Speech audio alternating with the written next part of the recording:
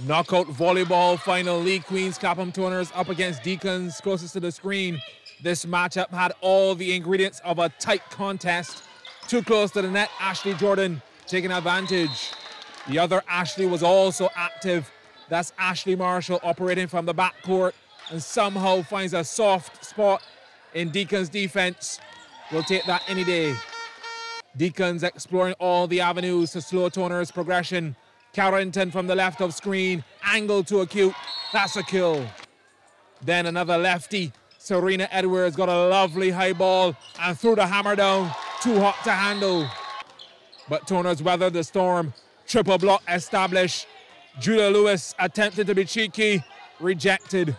Toners eventually prevailing in two tight first sets, 26-24, 25-22.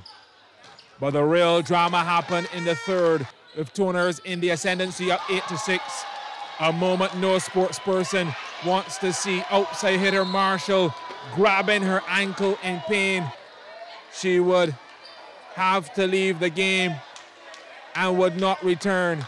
A massive blow to Toners. How would they fill that void? Lewis with the special delivery. Deacons said if it worked once, why not try again? Access denied this time. Point to Toners. The supporters loving the fight. Edge of your seat stuff. The score is locked all the way from 16-24. Lewis comes up big in crunch time, off the block and in. Then some fundamental mistakes at the wrong time. Deacons lapping up these opportunities. Set point now served from Deacons. Toners handle it, but Jordan could not keep it in. Deacons staying alive, 26-24. A fourth set required. Indeed, the ladies from Deacons really felt energized, taking that fourth set 25-20. Now in the all-important fifth, Jordan with a lot on her shoulders.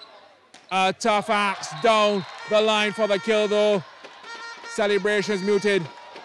Jordan now with an ankle issue. She tried to soldier on, but Dowell and Edwards put Deacons on the brink in this race to 15. Edwards in particular rocked the Wildy Gym with a thunderbolt, and Deacons with one hand on the trophy.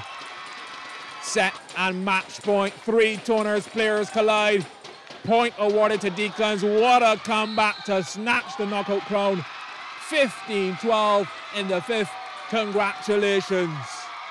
The men's showdown between Deacons and Cawmere was a blur, with both teams trading iconic moments. Mark Lewis deadly from the short set.